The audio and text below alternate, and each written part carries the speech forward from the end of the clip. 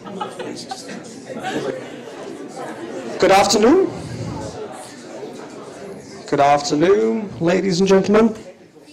Welcome to the London School of Economics. My name is Martin Husovec, and this is my colleague Luke McDonough. We're both from the LSE Law School, and we'll be your today's hosts. So the lecture today will take approximately 90 minutes. We'll have a lecture, commentary, and then Q&A with you. And after this lecture, we'll invite you to join us for the wine reception outside this room. So you're all invited to join us. The lecture today is being recorded and will be published online, which means that whatever you ask today will be remembered because it will be online. So keep that in mind when you pose your questions. Okay, today's inaugural Bill Cornish Memorial Lecture is a very special lecture. The event is a tribute to a man who devoted his life to study of legal institutions that protect authors and inventors. Professor Bill Cornish spent nearly 3 decades at LSE, another 2 decades at Cambridge, University of Cambridge, tirelessly researching how to facilitate that creators appropriately benefit from this scientific and artistic production. As we all know, he was a leading figure in the European intellectual property scholarship and always kept an eye on the big picture. So we have decided that we will hold these annual memorial lectures in his name, with the permission of Mr. Lovely Cornish, to keep his intellectual legacy alive at LSE and to make sure that we don't forget to ask the most important questions in our domain, which are, do creators adequately benefit? And if not, how to improve their situation? So we're extremely grateful today for our inaugural speaker, who will be shortly introduced by my colleague. But before I give him the floor, I would like to mention that the University of Cambridge has set up a special fund, the Bill Cornish Memorial Fund, which will offer financial support to students who want to research intellectual property law. Therefore, if you want to advance the legacy of Professor Bill Cornish, you now have at least 2 ways. First, you can keep coming to this annual lecture series and engage with us. And second, if you can, we invite you to contribute to the Cambridge Bill Cornish Memorial Fund. And if you cannot, at least spread the word. And with that, I give the word to Luke. Thank you, Martin. Thank you all for coming. It's really wonderful to see so many familiar faces. You know, we've got a lot of members of the IP community here from London, from, you know, Queen Mary's well represented, King's College is here, members of the judiciary, barristers. It's really wonderful to see you all. I just want to spend a few moments talking about our esteemed speaker, Professor Jane Ginsburg, who is the Morton Janklow Professor of Literary and Artistic Property Law at Columbia Law School, and has certainly had a big influence on my copyright law scholarship, particularly the aspects of international law that I think Jane probably knows better than anyone else in the world. You know, when we think about the Berne Convention, Jane's book with Sam Ricketson is the paradigm. On a more personal note, what links Jane and Bill in my mind is that I met them on the same day in 2009 at the LIE conference, which was celebrating 300 years since the Statute of Anne. And it was really a wonderful moment to meet such big figures. You know, when you're a PhD student and you meet the big names in your field, they're not always nice to you. But I'm very happy to say that Jane was incredibly nice and actually showed an interest in what I was doing. The same, of course, was true of Bill. I mean, everybody knows what a nice man he was and generous, and I'm very happy that my experience with them both was so positive at that same time. Of course, Lionel is well known for also being very dedicated and kind to young copyright law scholars. So part of what we're trying to do is to use the space that we have here at LSE. For some of you, this might be the first time you've come into this building. It's quite new to us. To really, you know, both honor the legacy of IP at LSE that Bill Cornish started, but also to look to the future. And Having had the privilege to read Jane's lecture in advance, I can assure you you're in for a very interesting and thoughtful script that I think will point towards several different directions, but also look back at parts of copyright history, and particularly what Bill has worked on in the past. So without further ado, it's my pleasure to hand over to Jane, and please come up and take the mic, or as you wish.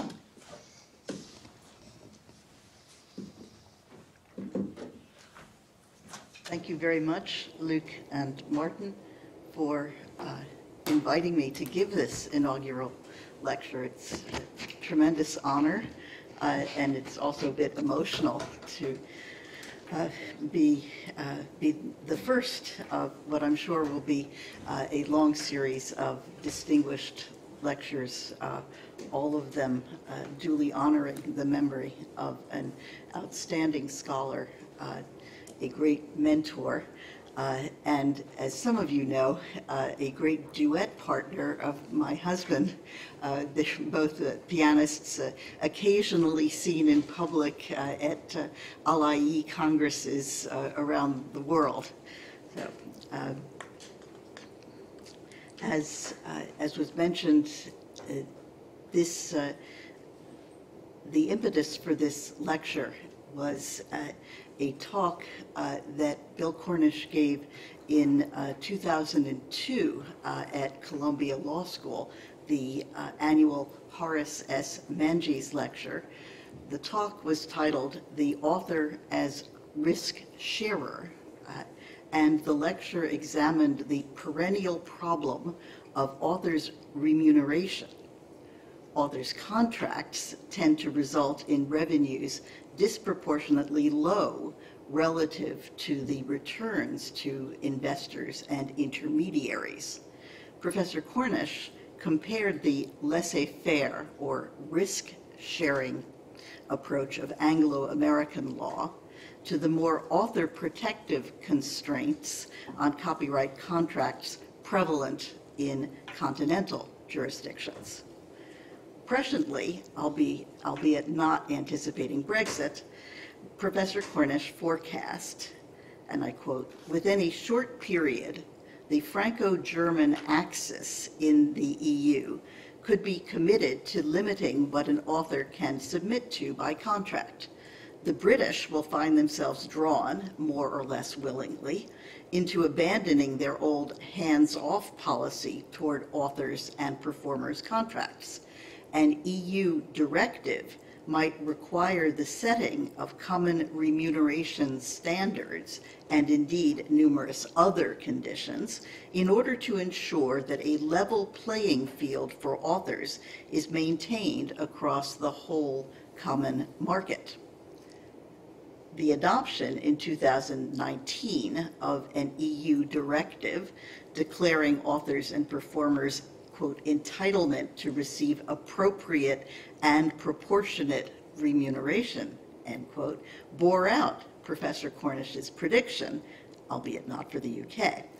Moreover, notwithstanding the Anglo-American tradition, Professor Cornish ultimately endorsed the author interventionist approach. He inquired, "So how should common law systems view these authors' rights laws on guarantees of remuneration? I believe that they are fundamentally worthwhile, though of course with a decent common lawyer's circumspection, as he would say.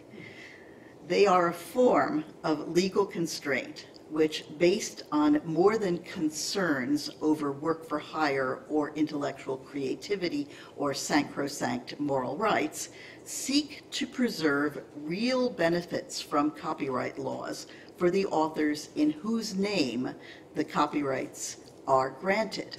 They seek to ensure that copyright laws are not mere pretexts for protecting the investment and entrepreneurial initiative of authors exploiting partners. Why, after all, do we continue to have copyright laws which derive their legal and moral force from the act of creativity. The last observation seems to me key. A system built solely on investor incentives should differ substantially from the modern copyright regime, as those who think about what, if any, kind of protection should attach to the authorless outputs of artificial intelligence systems would recognize. The moral high ground of copyright requires the preservation or institution of measures to ensure real benefits from copyright laws for the authors in whose name the copyrights are granted. I will consider the various techniques, national and for the EU regional copyright laws have employed to provide those real benefits to authors. These include targeting the terms of the grant of rights, for example, by denominating some rights inalienable, by regulating the scope or duration of a grant, by returning rights to authors if their grantees fail to exploit the work, or by providing for the adjustment of the author's compensation if their shares become disproportionately low relative to their grantees' returns. The 2019 European Union Digital Single Market Directive employs most of these techniques. In Britain, historically, and still in the US, authors' reversion or termination rights attempt to redress the balance between authors and exploiters of the works by giving authors a second bite of the apple at licensing their rights. None of these techniques, however, guarantee that authors will in fact receive the appropriate and proportionate remuneration to which legal systems, particularly in the EU, might or should aspire. Impediments include, first, a cultural predilection, especially in common law countries, for free alienability of property rights, together with ambivalent attitudes about the merits of author protections. Second, the potential for circumvention of substantive author protections by manipulation of private international law rules, particularly as to forum selection and choice of law. And third, and perhaps most intractably, the rise of online platform terms of service requiring creators to surrender effectively all of their rights when posting their works to the platform. So let's start with free alienability. It's no accident that the copyright law of the US and other common law countries favors easy alienability of authors' rights. Our legal system frowns on restraints on alienation. Perhaps ironically, the ability freely to part with property is a hallmark of its ownership. So freedom of contract provides the prevailing norm. That the author's freedom to contract away all her rights works to the benefit of the so-called content industries could traditionally be justified as consistent with the overall goals of the copyright scheme. These are not only to promote the care and feeding of authors, but also, some would contend primarily, to ensure the dissemination of works of authorship. After all, the US constitutional goal to promote the progress of science is not met merely by creating works.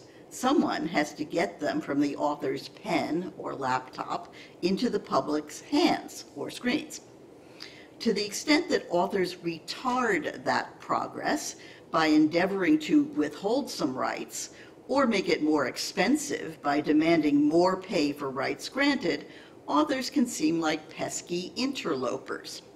Australian writer Miles Franklin, best known for her novel My Brilliant Career, captured this annoyance in Bring the Monkey, her 1933 parody of the English country house murder mystery.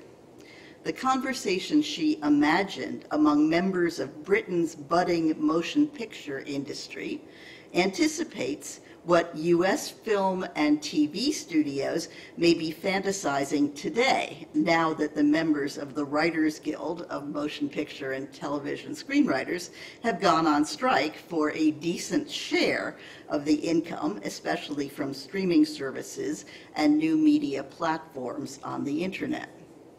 Miles Franklin wrote, "The film magnates were generally agreed that the total elimination of the author would be a tremendous advance. Authors," said this gentleman, "are the bummest lot of cranks I have ever been up against. Why the heck they aren't content to beat it once they get a price for their stuff gets my goat." There was ready agreement that authors were a wanton tax on any industry, whether publishing, drama, or pictures. "I understand your point of view," the film producer said suavely. "That is why I want you to see my film.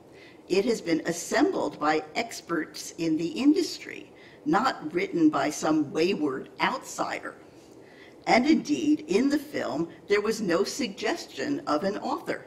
Instead, the suave producer was listed twice as continuity expert and producer. Miles Franklin was certainly onto something, as we learned that today's screenwriters fear that suave producers will replace them with ChatGPT.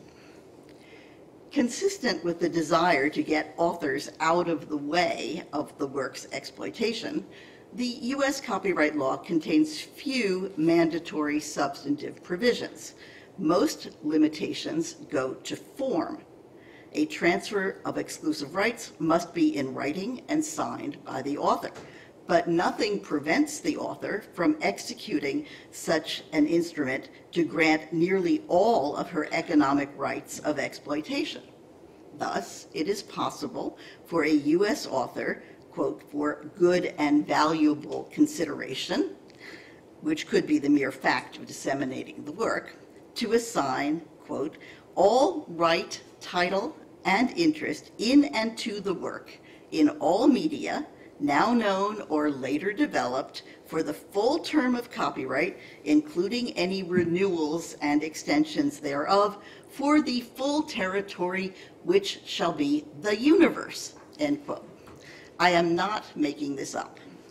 The Raj Shast New Yorker Ultimate Contract cartoon was not so far off in further specifying, quote, "and even if one day they find a door in the universe that leads to a whole new non-universe place, or everything falls into a black hole, so nobody knows which end is up and we're all dead anyway, so who cares, we'll still own all those rights. So stop whining, sign or don't sign, but face reality for once in your life, because this is the way the world works, pal." Worse, with one exception, this is a valid contract. The exception is not the extraterrestrial aspect. U.S. authors can, it seems, validly grant rights for Mars, although under principles of territoriality, Martian law may apply to the substantive copyright matters the extraplanetary grant covers for that territory. The exception concerns the author's inalienable right to terminate grants of U.S. rights 35 years after the grant was executed. Thus, even if the contract purports to grant rights in perpetuity and for a lump sum, the author can nonetheless retrieve most of her U.S. rights 35 years after the conclusion of the contract. Accordingly, we next turn to the origin and vicissitudes of authors' reversion rights.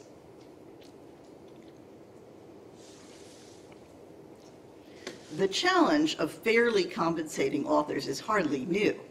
The rise in the 17th and 18th centuries of a professional class of authors stimulated demands for better remuneration from their writings.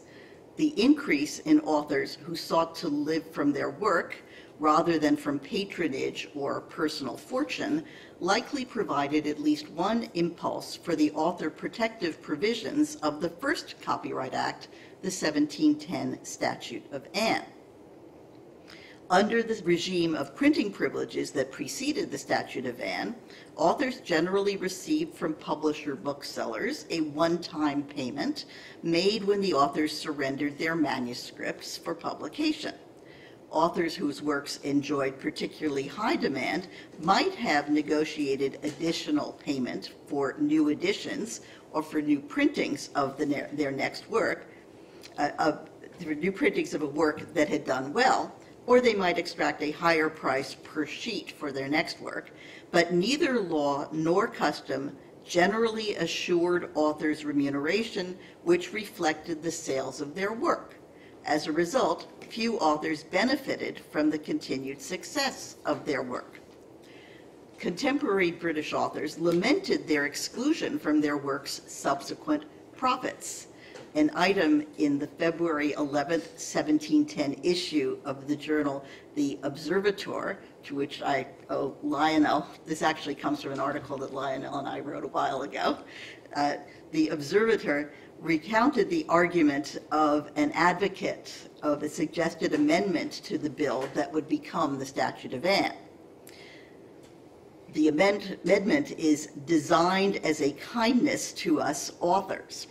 Quote, that the bookseller shall have a property in the copy only for a limited time, after which it shall revert to the author or his assignees. This, they say, will be an encouragement to learning and a security to authors against being ill-treated or imposed upon by booksellers who run away with the profits of their labors. So that authors not being able to foresee this, because copies are like ships put to sea, whose prosperous or unfortunate voyage is not to be foreseen, they have nothing more than their first copy money, let the book sell ever so well. Parliament adopted the proposed author's reversion right in the last clause of the Statute of Anne.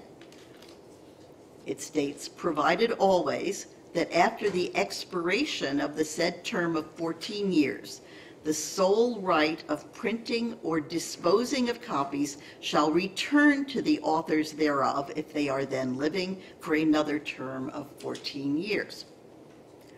Although the UK abandoned the author's reversion right in the 1956 revision of its copyright law, and US case law before then had substantially, UK case law before then had substantially undermined the reversion right by making it freely alienable, a version of the right has remained in US law to the present in the author's inalienable right to terminate a grant of rights 35 years after its conclusion.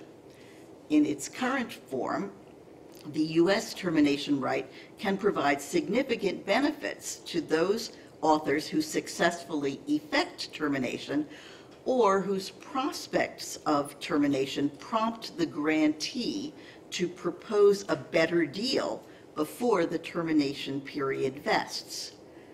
But the right presents several shortcomings.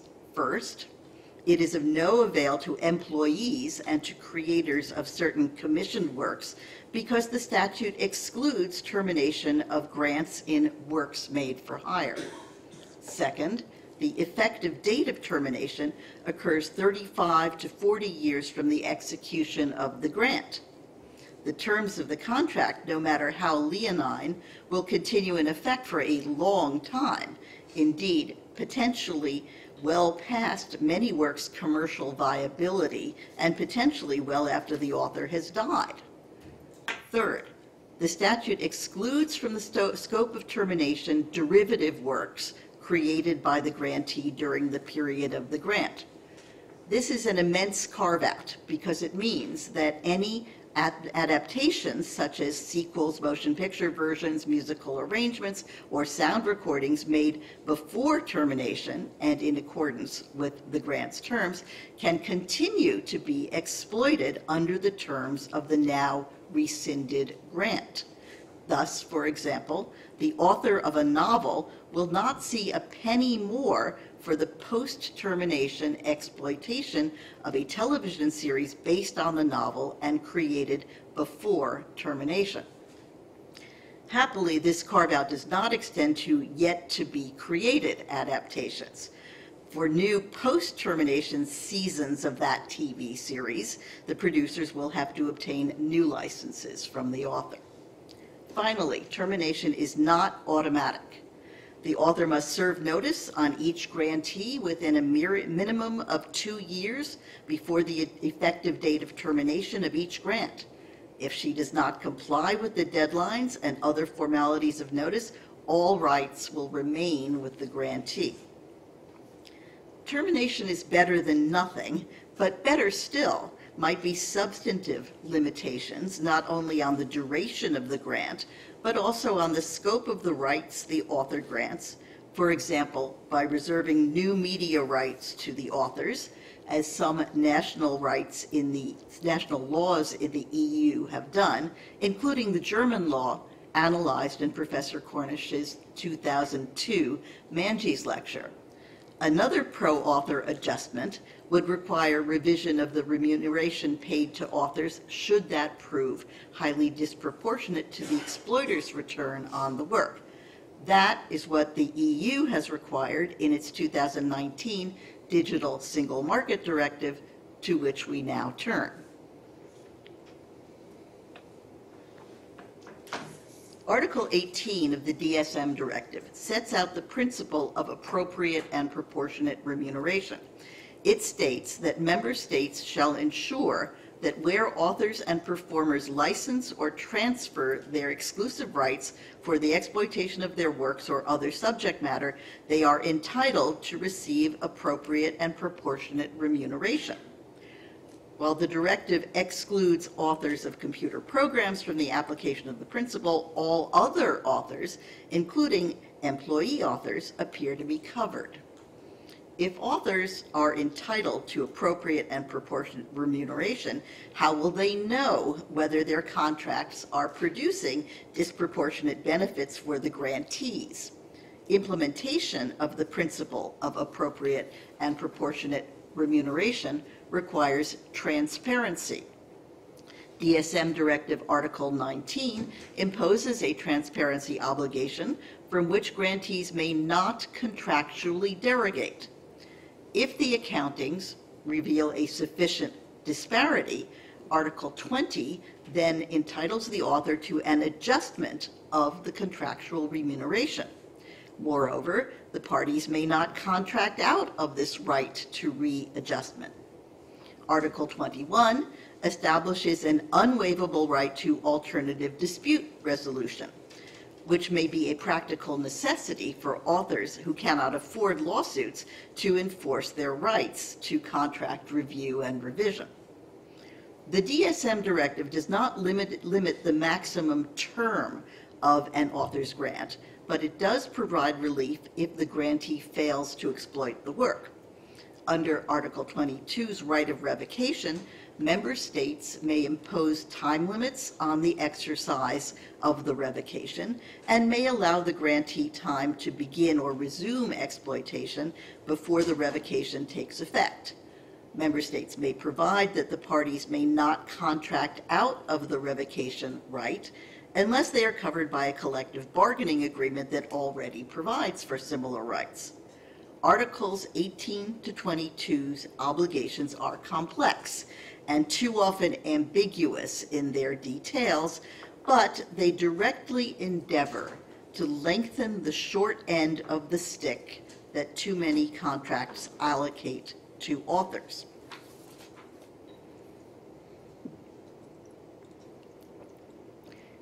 Even in countries covered by the DSM Directive, there remains an important potential impediment to authors' ability to reap the benefits of those laws.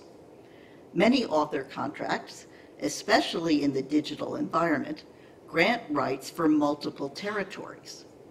The international dimension of these agreements may affect author protective contract law's practical impact, even with respect to exploitations occurring within the enacting country's borders. Because general principles of private international law leave the parties to determine the law applicable to their contract, can the parties simply avoid domestic protections of authors' economic interests by choosing, or the stronger party imposing, the law of a less author interventionist jurisdiction to govern the full territorial extent of the transfer? The extent to which the stronger party may in fact elude national author protections depends on whether those measures are characterized as substantive copyright norms or as contract rules. If the copyright characterization prevails, the scope of the transfers will be governed by the laws of countries for which rights are granted, the principle of lex loci protectionis. And at least some of those countries will include mandatory author protections. If, by contrast, the matter is considered one of contract law, then the scope of the grant will be governed by the lex contractus, the national law chosen by the parties or imposed by the stronger party. Thus, given the predicate issue of characterization, it does not suffice for the grantee to choose the contract law of a state lacking the EU's author protections. To achieve the objective of contracting out of those protections, the grantee will also want to include a forum selection clause designating a national court whose rules of characterization will consider the scope of a grant to be a matter of contract law rather than substantive copyright law. For example, suppose the contract selects country A as the forum because that country's characterization rules would deem as matters of contract law such requirements as that the contract provide for an accounting of revenues, that's the DSM Directive Article 19, and an opportunity to terminate the grant in the event the grantee fails to exploit the work, DSM Article 22. Suppose further that country A's contract law imposes no limits on contracting out of these requirements, even though the directive provides for inalienability of those author prerogatives.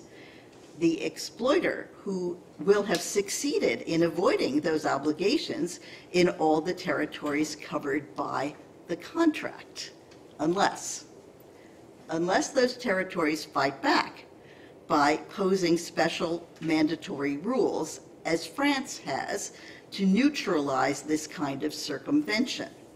In general, one country's courts need not apply another country's mandatory rules.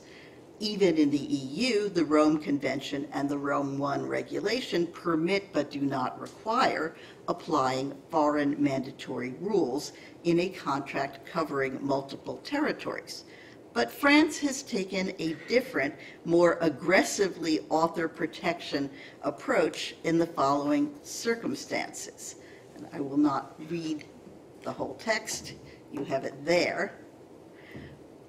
Note that France seeks to ensure the benefits on French territory of its author protective laws, whatever the nationalities of the author or the grantee.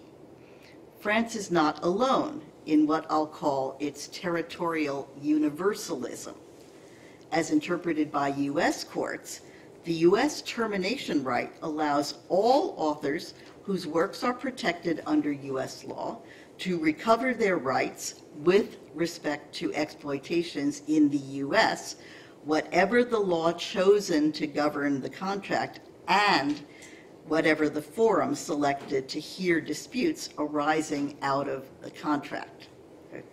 In both these cases, forum selection is really determinative.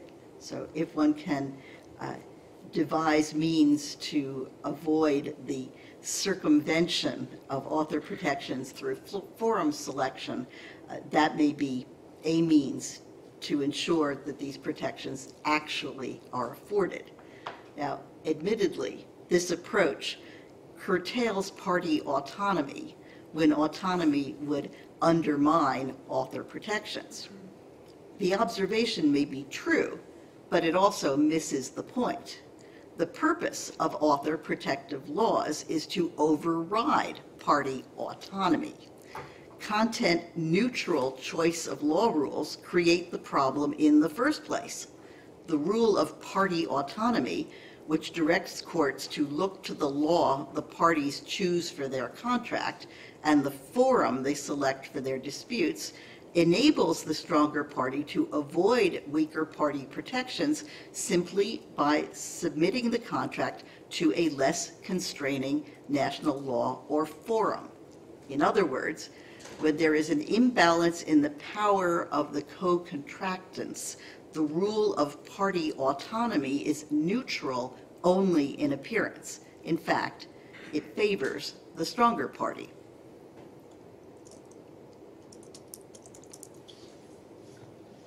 So far, we have seen that implementation of the principle of appropriate and proportionate remuneration for authors would require not only substantive legislation to counterbalance most authors' weaker bargaining position, but also private international law rules to counteract workarounds.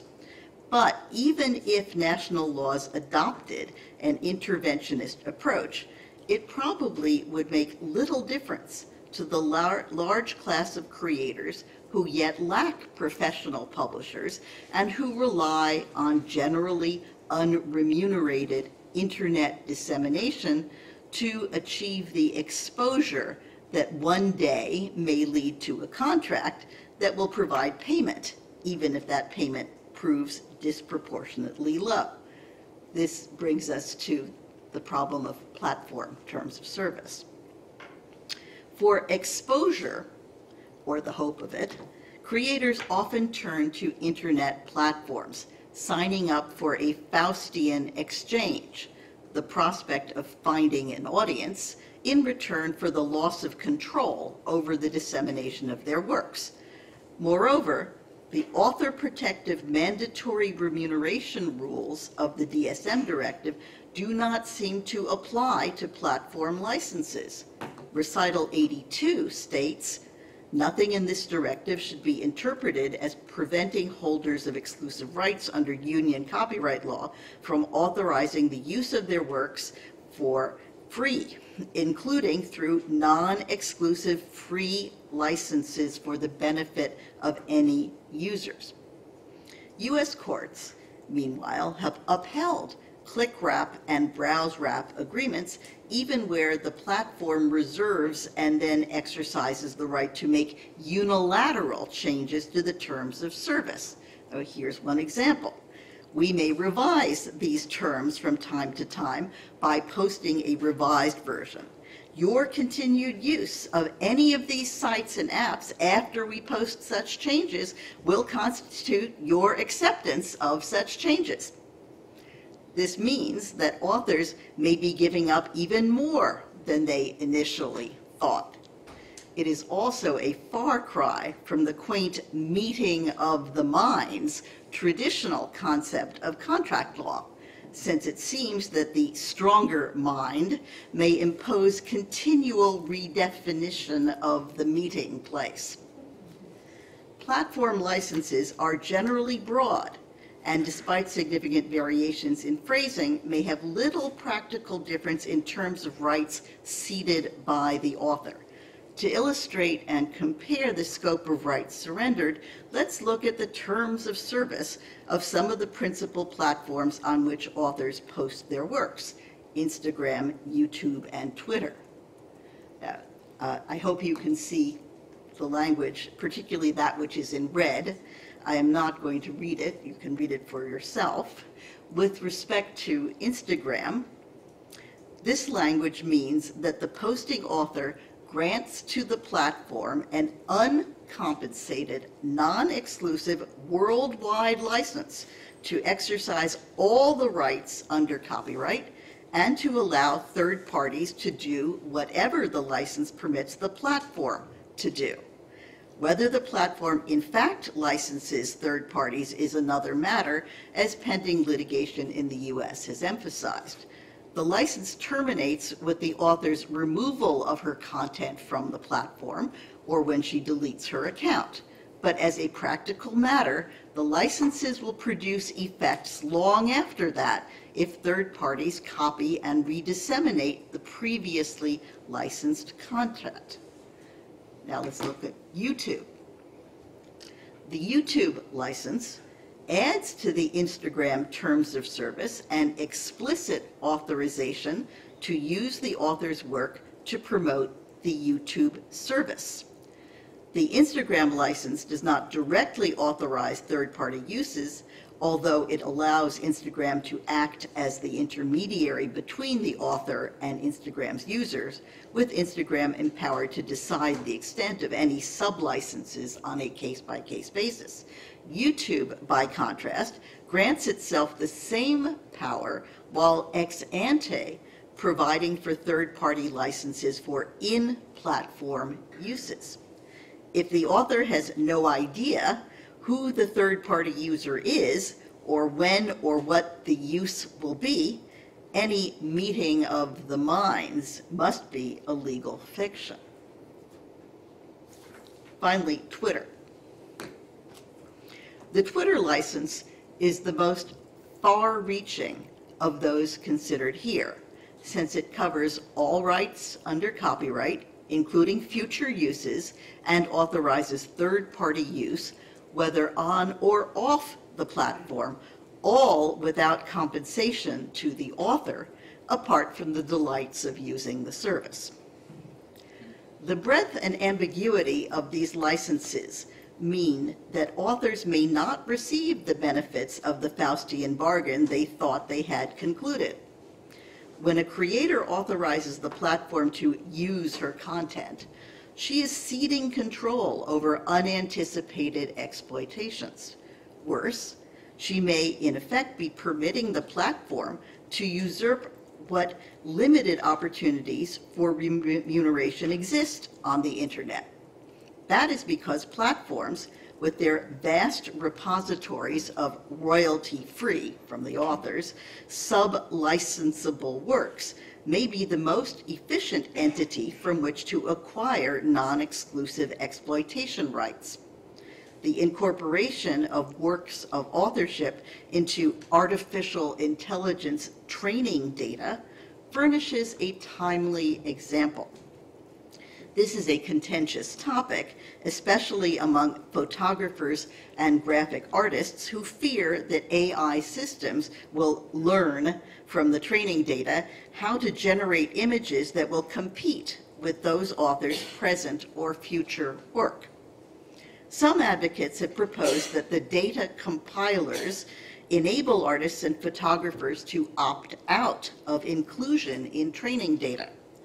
But if those authors have already made their work available on the internet, which they necessarily will have if the AI programs are obtaining the images through internet scraping, then based on our reading of the above licenses, many of those who post their works to internet platforms will already have authorized the work's inclusion and recycling through training data and into user-requested outputs, so there's nothing to opt out of anymore.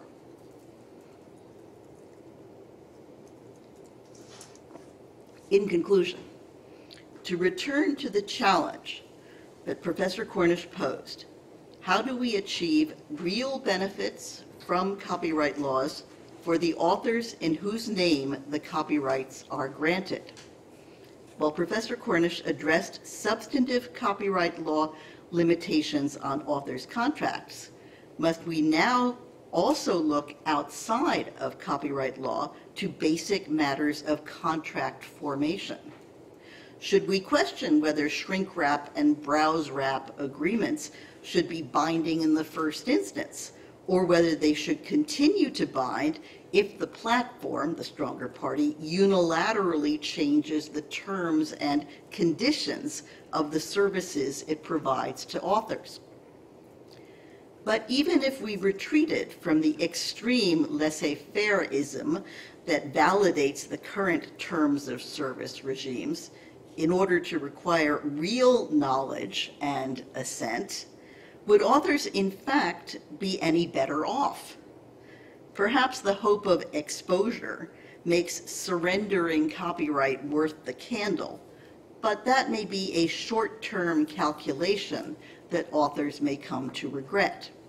For those sought-after real benefits, we may need to combat the bargaining imbalance in ways the EU DSM directive has not ventured for free distribution models. Professor Cornish spoke of authors sharing with publishers the risks and, with proper adjustment, the rewards of a work's dissemination. Platforms, unlike traditional publishers, do not invest in the creation of works of authorship, but they reap the fruits of others' risk-taking. One solution may be to allow and encourage creators to form collectives to bargain free of antitrust constraints with the platforms over the terms of service and to introduce methods of remuneration. That way, authors would remain risk sharers, but they might also have a better shot at becoming revenue sharers too. Thank you very much.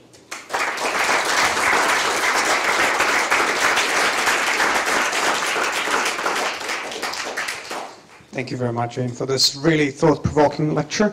I would like to invite now Professor Lionel Bentley from University of Cambridge to deliver his comments. Thank you, Martin. And thank you to Martin and Luke for the invitation and for the kind words earlier. Let me start by congratulating Jane on the choice of this essay by Bill as the subject of her talk. Over the last 16 or so months, I've had on a number of occasions to try and think about the qualities of Bill's work, and they are all very much epitomized in this particular essay. So if you haven't had an opportunity to read it, I strongly recommend you do. Although it comes from 2002 and therefore might be thought to be somewhat dated, it in fact represents a huge number of the typical attributes of a great Cornish essay. It's steeped in history, it shows deep understanding of comparative law, it's focused on the French and German interventions in copyright contracts. It's funny, it's acute, it's humorous, it's wise. It's everything you really would like to see in a great essay. And then I'd like to congratulate Luke and Martin on choosing Jane as the first inaugural lecturer. What better speaker could one have contemplated to give a lecture in honour of Bill? She worked with Bill for a long time in LIE, and just after Bill retired, Jane was Goodhart Professor in Cambridge. But Jane shares lots of Bill's commitments, his commitment to fairness and justice for authors, and his commitment to the importance of music and the arts more generally in culture. So congratulations to Jane, and congratulations on having invited Jane. Like Jane and Bill, I'm very sympathetic to the idea of intervening in authors' contracts, and pretty much for the same reasons. We give authors different rights, we give authors different strengths of rights, different lengths of rights, etc.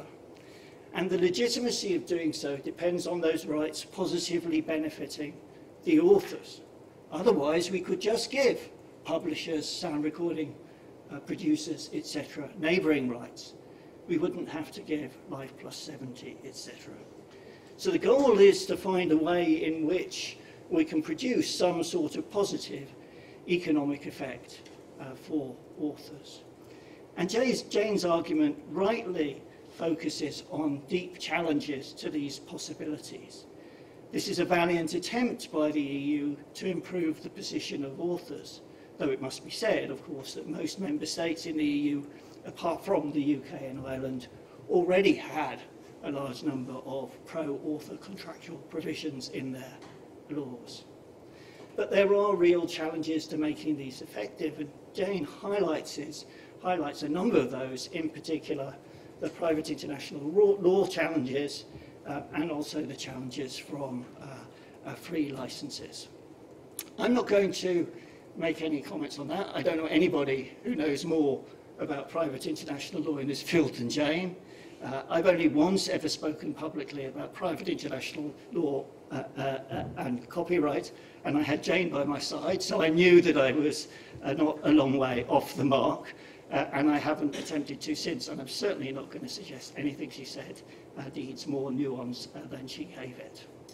So what I wanted to do was give a very brief UK addendum on what's been going on in the UK since the Digital Single Market Directive.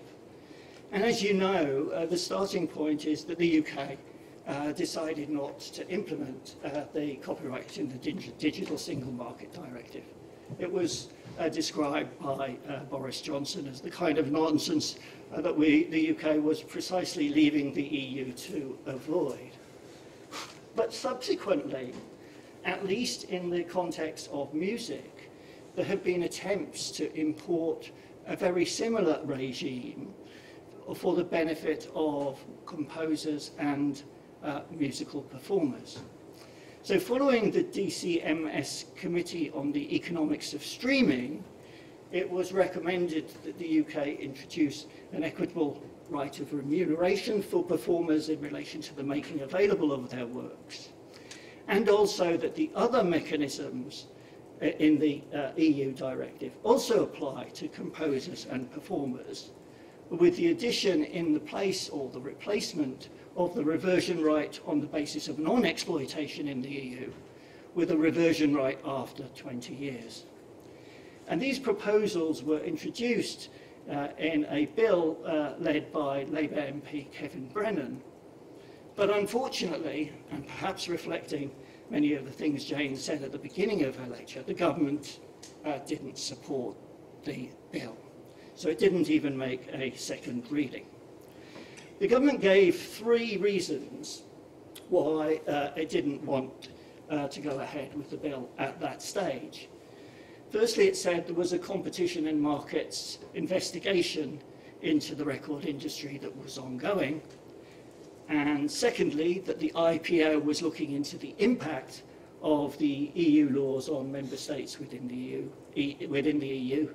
And thirdly, it was optimistic that there might be some voluntary adjustments in relation to the position of composers and performers taken by the industry itself. Well, the CMA reported at the end of last year, and it's quite clear the CMA is going to do nothing. It's not going to launch a market investigation. That is not to say, as I'll say in a moment, that the report is not interesting. It's a really fascinating document full of information about the situation of musicians and performers in the record industry at present. The IPO, as far as I know, and I must say I'm not in the loop, I haven't been in contact with the IPO, appears to have been doing nothing publicly anyway about this issue. It did issue a very interesting report on musicians and streaming, led by Professor David Hesmontal at the University of Leeds, who's an expert on the music industry. And this report is also full of fantastic information, just like the CMA report. And both of those I recommend as background reading to anybody who's interested in the situation in the music industry right now. What is interesting that those reports reveal is that there has been some voluntary movement by the record industry in relation to the position of composers and performers. In the first place, and I just will have to summon up the list of things, I'm afraid, because I can't remember them. In the first place, the 3 major record companies, Universal, Warner and Sony, have agreed to waive the deduction of advances and the need to, or their right to recoup advances from the award of royalties based on streaming. So they've voluntarily undertaken to provide the same or the entitled streaming remedies, irrespective of whether advances have been recouped. And advances in recording contracts, obviously, have been very common. Interestingly as well, the Competition and Markets Authority identifies an increase in gross royalty rates from 19.7% in 2012 to 23.3% in 2021. Shorter contract terms, the minimum number of commitments falling from 3.8 to 3. Fewer contracts where the label takes ownership of the copyright in perpetuity, from 66% to 26%. And shorter average periods for the retention of recording rights by labels, from 50.4 years to 30.0 years.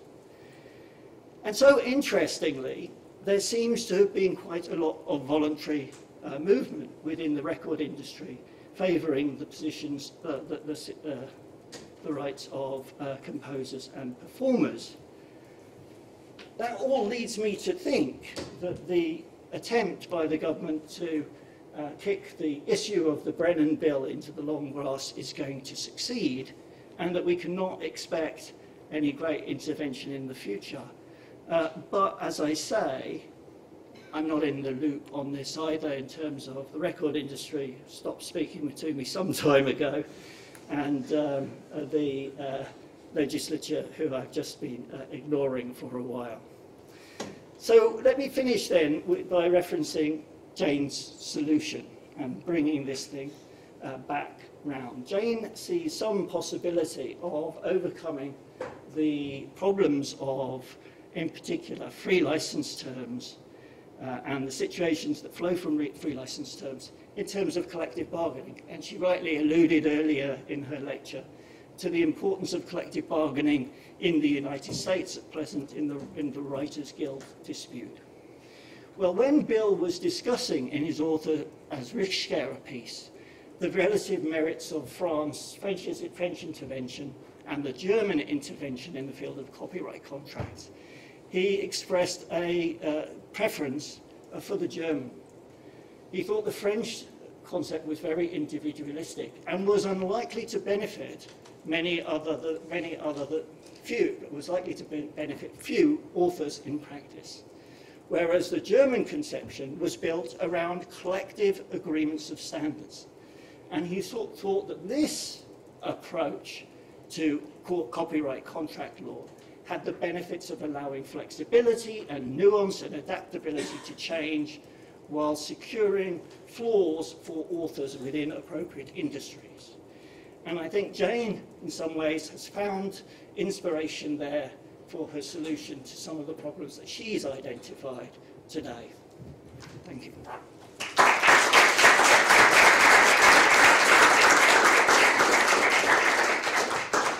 Thank you so much, Lionel. This was fantastic. So I'd like to open the floor now. Luke, can you help me with the second mic? For the questions. Jane, can I invite you to come to the stage? Or maybe also with Lionel? If you want. Yeah, sure.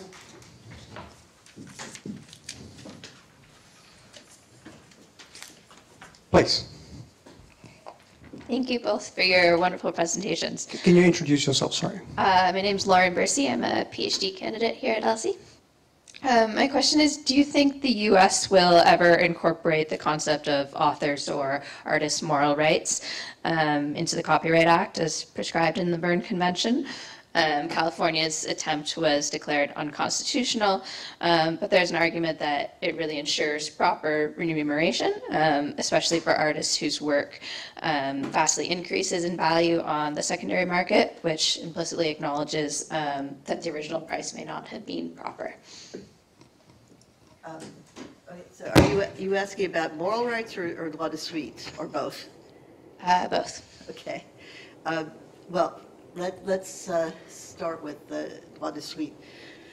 The Copyright Office has now done 2 studies. back in the 90s, the Copyright Office expressed a lot of skepticism, but that was before the EU directive. The more recent Copyright Office study doesn't wholly endorse, but at least seems somewhat supportive of having an artist resale right. I can't say that it's on the top of anybody's agenda. The state of California had a resale right, but as you alluded, it was ruled unconstitutional because it was not sufficiently limited to California and therefore was a burden on interstate commerce. The resale right has been criticized by some as simply giving more money to the already rich. But I think that that's not necessarily true. The artist resale right gives up to 5% of the resale price at public auction. And that's regardless of whether the work has increased in value or has actually lost money because of the accounting fraud temptation of limiting the droit de suite to increases only. And it turns out, at least in France, that there are a fair number of rank and file painters who actually make some money off of the droit de suite. So yes, the Picasso estates are going to make money, but it's not just the already wealthy artists. So there's some equity in that to the rationale for the droit de suite was originally that most fine artists don't make money from multiples. Copyright is about multiples. And so in the art world, it's really the physical original that has the value that the creator doesn't see any of, because as a tangible object, the copyright is incorporeal, and the art object is a chattel. So there's no traditional copyright hook to get to the chattel, but there can be special legislation. I think that it is possible, but I don't really see an immediate prospect for it in the United States. Also, visual artists now have potentially more prospect of making some money because of the display right, that with the propagation of images on the internet, if these could be successfully monetized by artists, there would be some money coming in from the incorporeal exploitation of works of art. As for moral rights in general, I don't see, as you know, we have a tiny moral right for works of visual art, but that's a very narrowly defined category. The Copyright Office has supported attribution rights, and there may be a better prospect for a law or for judicial interpretation of the present law that would recognize authors' claim to be recognized as the authors of the works that they create. I think the prospects for the right of integrity wielded by an artist who has surrendered derivative work rights is very small. If you keep the derivative work rights, as famously Monty Python did in its scripts, then you have a means of controlling what your licensees do by way of changing your work. But if you have surrendered those rights, you really don't have any means unless there is some alternative source of law like the right of integrity. But I think that would be very controversial in the United States, not only with respect to the grantees of derivative work rights, but also for those who are concerned about authors exercising censorship over changes to their works. Further questions? George. Hi, thanks so much. I'm George Contreras from University of Utah, but visiting here at LSE also. And thanks so much for coming and for your George, I don't think the mic is on. Can you try? It's not on? Because it won't be recorded then. Well, it's a green light. Is it? Okay, can you speak a little bit closer? Is that better? Is it amplifying, recording? None of the above? I'll just project.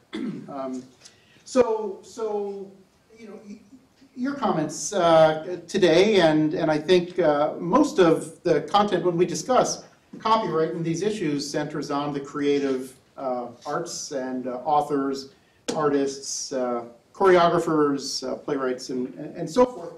But we, in these conversations, often don't talk about software, right? Which is, of course, a category of copyrighted work that's pretty large and pervasive. And I noticed it was interesting in the French statute that you put up on the screen, which I'm not familiar with previously. It was about music, right? It's called out music specifically. And in Vera, which the previous question addressed, that's simply related to the visual arts. But our Copyright Act is a big tent, and software often creeps into and gets the benefit of provisions that were generally written to benefit authors, musicians, composers, and so forth. And one example of that is the termination provisions under 203 and 304 that you mentioned, where weirdly software authors who are not considered, or often independent contractors, but even contractually, software is not one of the 9 categories that you can contractually make into a work made for hire. So there are like millions of lines of code out there in the world that conceivably could be subject to termination right that was undoubtedly unintended. And so I'm wondering whether you think that in U.S.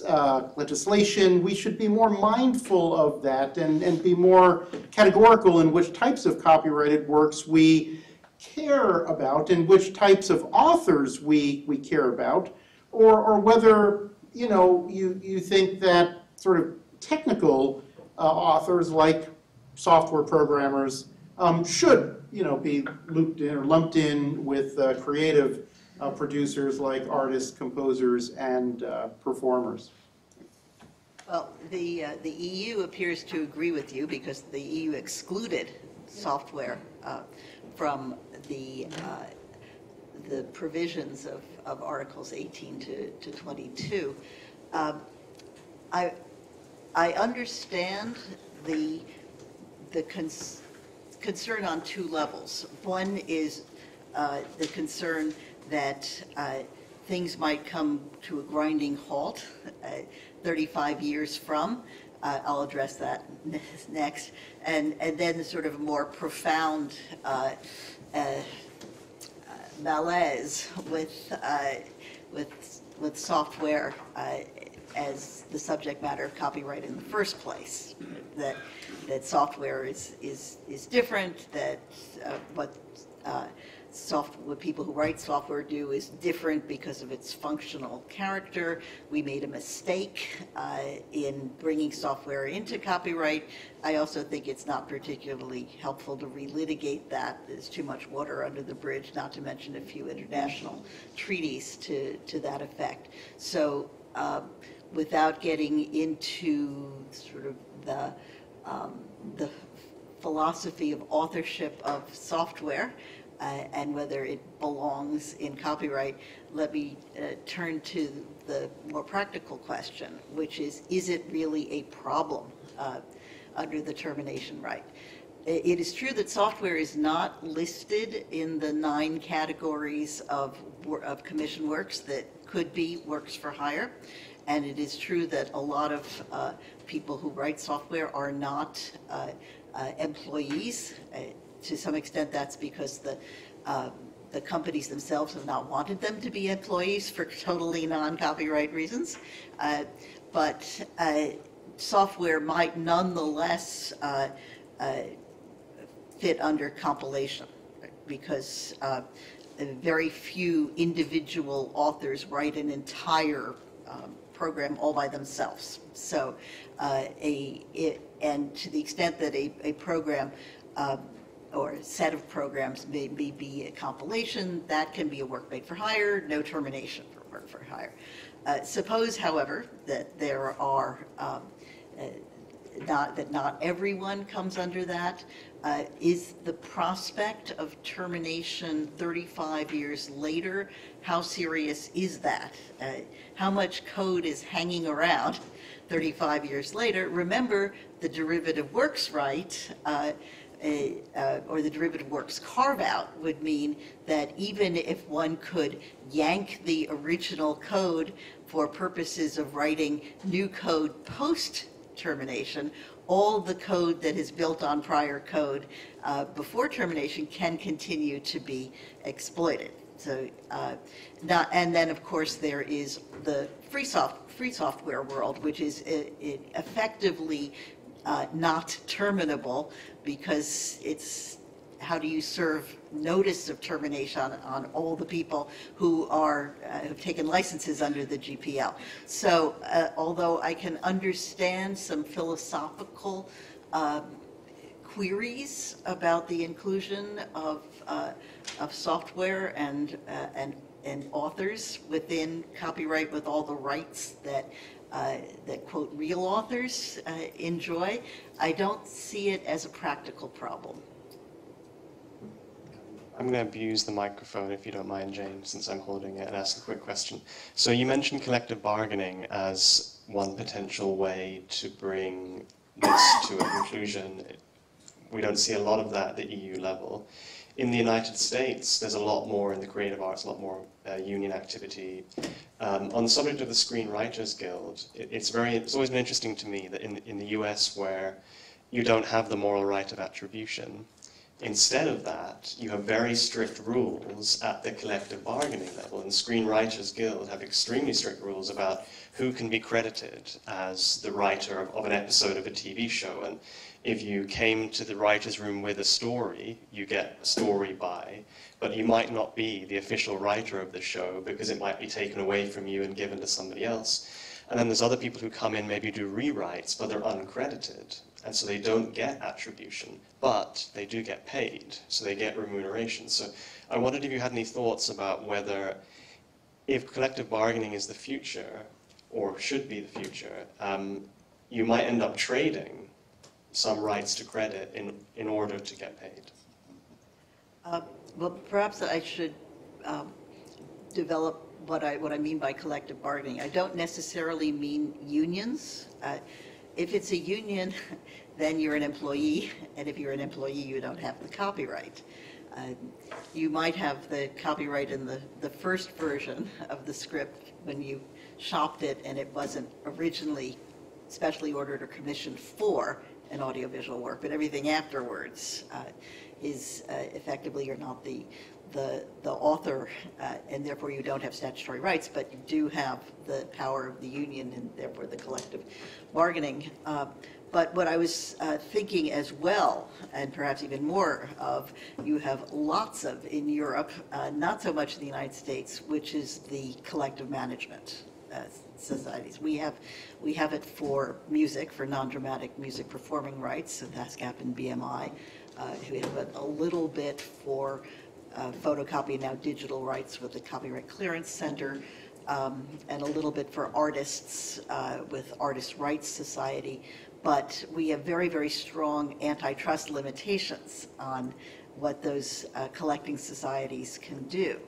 And it may be that in order to promote a more level playing field in bargaining over remuneration from the point of view of the collective, some flexibility will have to be injected into the system so that the collecting societies can act with somewhat more freedom.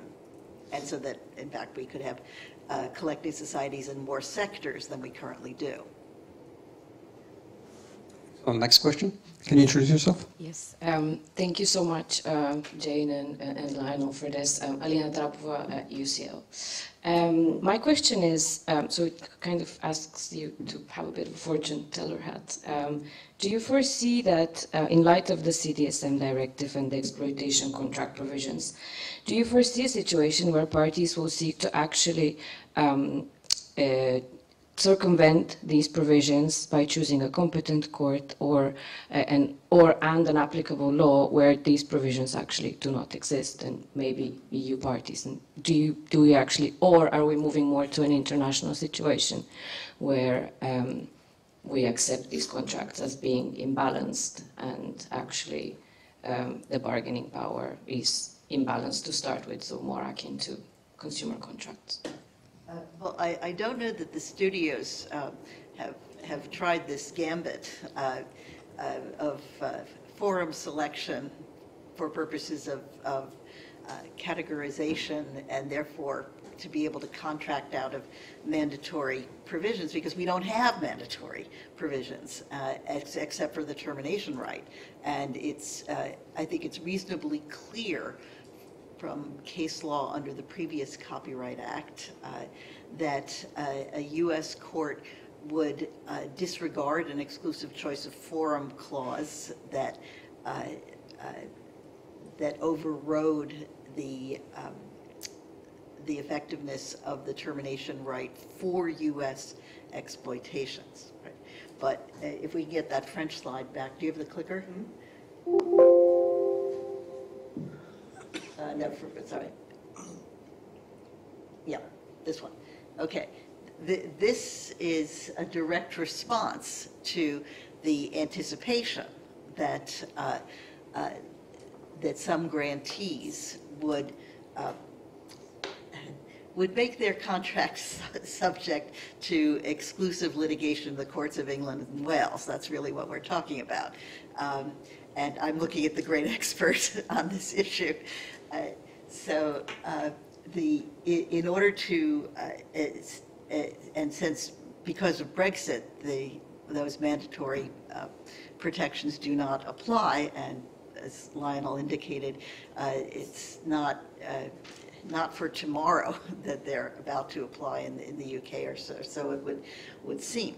So in anticipation of that sort of gambit, the French law specifically says, notwithstanding any forum selection clause to the contrary. So to the extent that your work is exploited in France, you get the benefit of the French implementation of the EU rules. If, however, I've overstated that because it's actually quite limited to the author of a musical composition that is incorporated in an audiovisual work.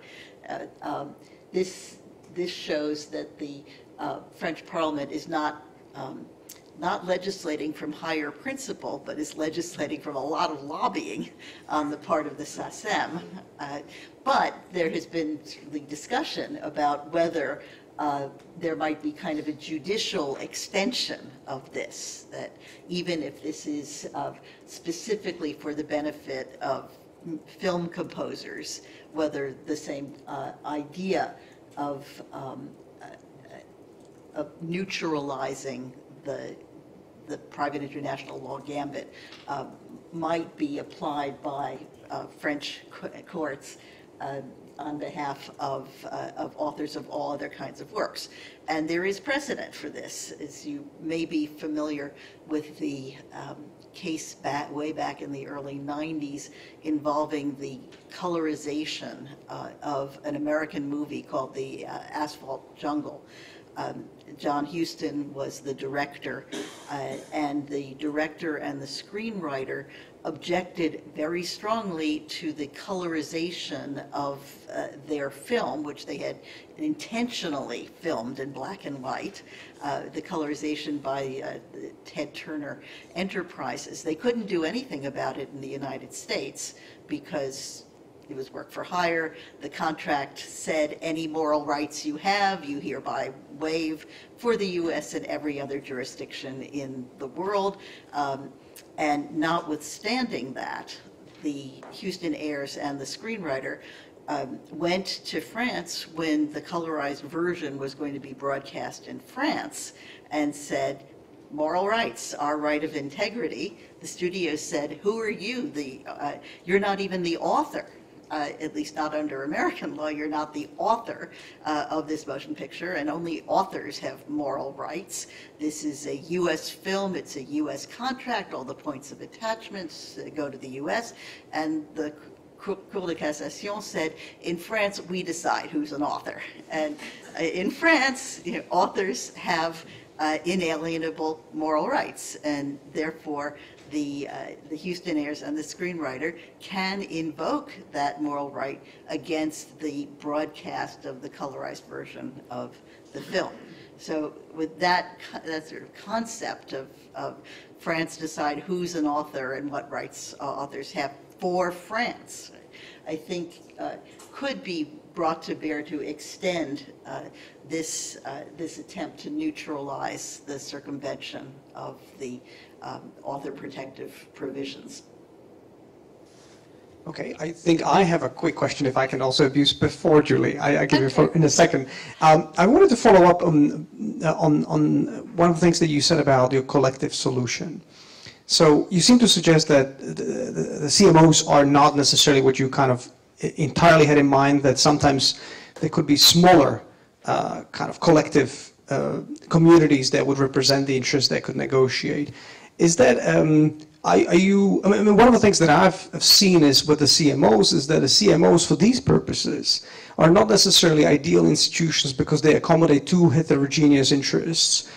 And for some of these communities to find a sort of a low-level agreement about certain appropriate remuneration, you need to go to a much smaller community to find such an agreement. So it's part of a problem that we don't have those institutions at place at the moment. We don't have collective institutions for authors that would represent them on such a granular level. Or you think it can be accommodated within the existing CMOs, that's not necessarily the problem. That's one question, and related to this is the obvious tension between protecting the author against, free, is that there are communities that have personal preference, at least in some circumstances, to go for free.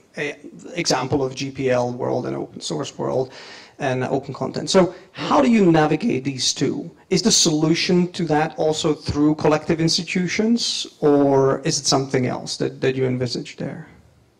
Well, I'm a little nervous about granular because what enables a CMO to level the playing field is that is a critical mass of authors, of right holders. So now, does that mean that antitrust aside, we're not going to have enough authors who want to be paid? I kind of doubt that. Right? So yes, the free software world is a counterexample, but as you indicated, I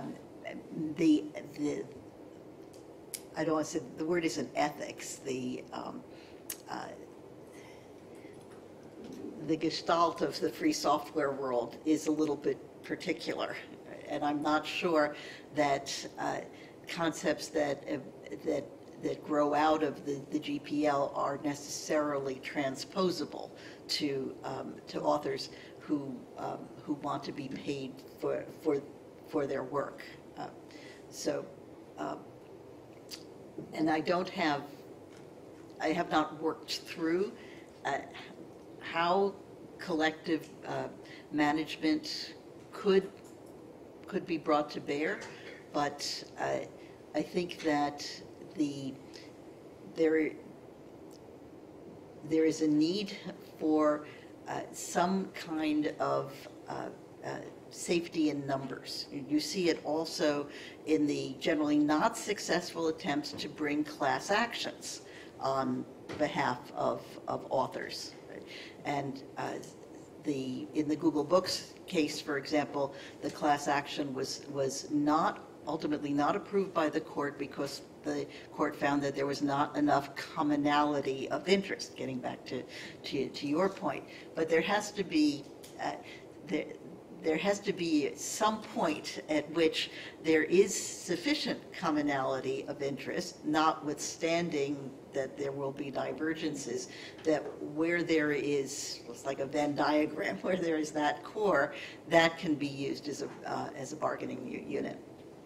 So, Julie, now. We have two final comments, and then we'll invite you to join us for a glass of wine. So Julie and then Rob and Jane.